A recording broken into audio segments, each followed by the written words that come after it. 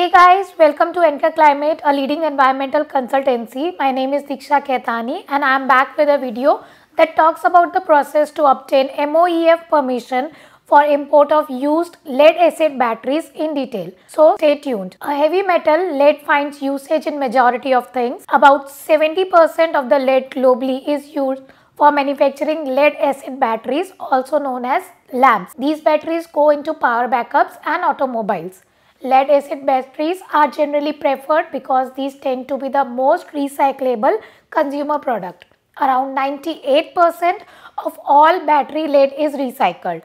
On average, used lead acid batteries, also known as ULABs, have 10.5 kg of lead. This acts as a major source of secondary lead and hence the import of lead acid batteries becomes necessary.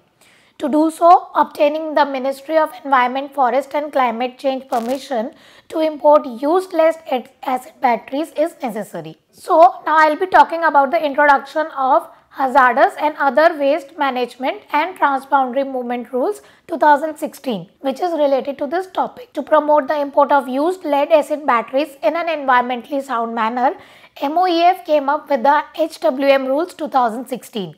The rules place the used lead acid batteries, including grid plates and other lead scraps, ashes, residues not covered under Batteries Management and Handling Rules 2001 under the list of commonly recyclable hazardous waste.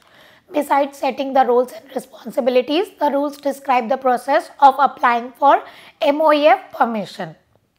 Okay, so before proceeding, let's discuss the usage of lead acid batteries. So, the heavyweight lead acid batteries are used for backup power supply for high-end servers, starting, lighting and ignition systems, that are SLI, of automobiles, telephone exchange, personal computers and in off-grid homes with inverters. Besides, portable emergency lights also use lead acid batteries. The rules further set the responsibilities of importers. So, as per the BWM rules, it must be the responsibility of an importer to obtain the MoEF permission for the import of used lead acid batteries. The importer must make sure that the used batteries are collected back are of the exact specification and type as that of the new batteries sold. Make sure that the used batteries collected are sent only to the registered recyclers. Ensure that necessary arrangements are made with the dealers for safe transportation to the premises of registered recyclers from collection centers. Create public awareness via publication, advertisements, posters or by means related to the details on hazards of improper handling and disposal, accidental breakage, damage or improper recycling of batteries. The producers, including importers of batteries, are responsible for recycling, refurbishment and collection of waste batteries.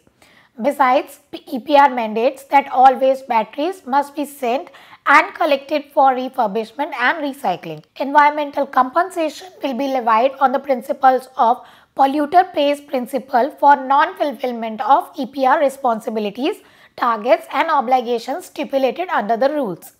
In addition to all this, it is a mandated responsibility of an importer, dealer, collection center and so on to ensure that no harm happens to the environment during the transportation of used batteries.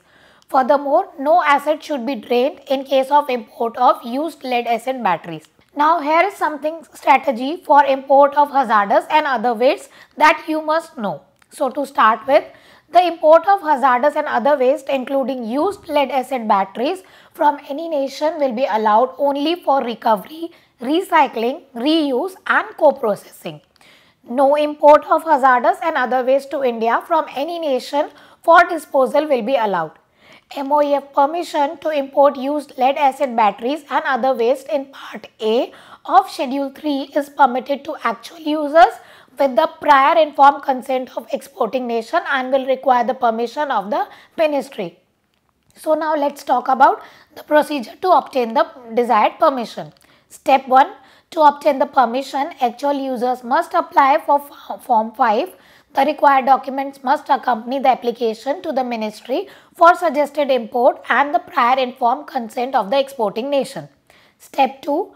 Post the 73rd meeting of the expert committee, all applications seeking import or export authorizations must be submitted online. This must be done through the Ministry's Waste Management portal. Step 3. The user must submit a copy of the application simultaneously to the concerned SPCB for details. Moreover, the acknowledgement regarding this from the concerned SPCB must be submitted along with the application to the Ministry. However, the application must be submitted before the commencement of the scheduled meeting of the expert committee. First time applicants must attend the EC meeting for a technical discussion. Step 4. Upon receiving the complete application, the Ministry then examines the application and may grant the permission for import within 2 months. But this is possible only if the importer has adequate arrangements for the disposal and treatment of waste generated, the environmentally sound facilities, prior informed consent from the exporting nation in case of Part A of Schedule 3 waste, and a valid authorization and consent form from SPCB. Step 5 includes Ministry also forwards a copy of the permission to specific ports and custom authorities, CPCB and SPCB to ensure compliance regarding their specific functions mentioned in Schedule 7.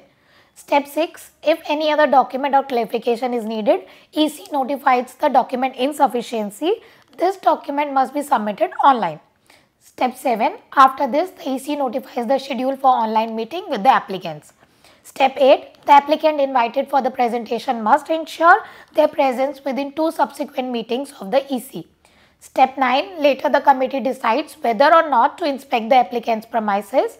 A further decision is also made on whether to conduct the inspection online or physically. Step 10. Once the inspection decision is made, the Ministry notifies the instruction to the CPCB of the same. The CPCB may in return instruct the SPCB to perform the said inspection. Step 11. After the aforementioned process, the Ministry will either issue NOC for importing lead acid batteries or reject the application after offering the reasons for this in writing. The applicant can apply for the same again later on. Step 12. The importer must maintain records of the hazardous and other waste he imported in Form 3. The records so maintained should be made available for inspection. Step 13. The port and custom authorities must ensure that the movement document in Form 6 accompanies the shipment. Thus, the import of used lead acid batteries in India is allowed only to registered recyclers. This is to the extent 1/3 of the recycling capacity. But all this is possible subject to their obtaining the MoEF permission to import used lead acid batteries. So this was all about the topic. Keep coming back to our channel for more informative content. Also, don't forget to like and share the video and subscribe our channel before leaving.